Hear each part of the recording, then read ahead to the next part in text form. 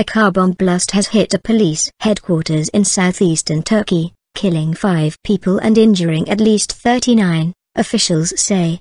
A woman and a baby are among the dead. Rescuers are continuing to search through rubble at the scene in Sinnar district, Diyarbakir province. Officials blamed the blast on Kurdistan Workers' Party, PKK, militants, who are active in the mainly Kurdish province.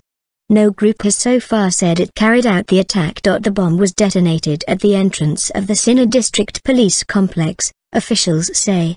The blast also damaged nearby residential buildings, where the mother and baby were killed. The attackers then reportedly fired rockets at the headquarters.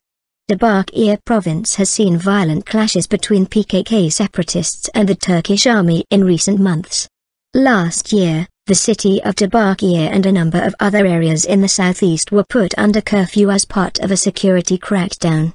This followed a bomb blast that left 16 soldiers dead and a rebel ambush that killed 14 police officers, both incidents in the east.